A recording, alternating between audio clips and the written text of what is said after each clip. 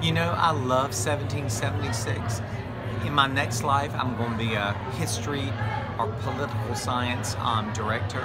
I was at rehearsal last night, and I have directed this show so many times, and there was a new line that hit me really big time last night about our founding fathers and the bravery that they had for this idea of democracy.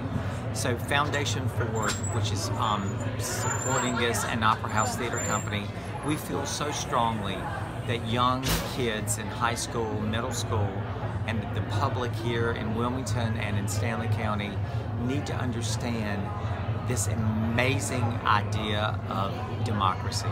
It was a completely revolutionary idea, and I feel like that this script, which I feel is one of the greatest scripts ever written for Broadway, puts it all forward.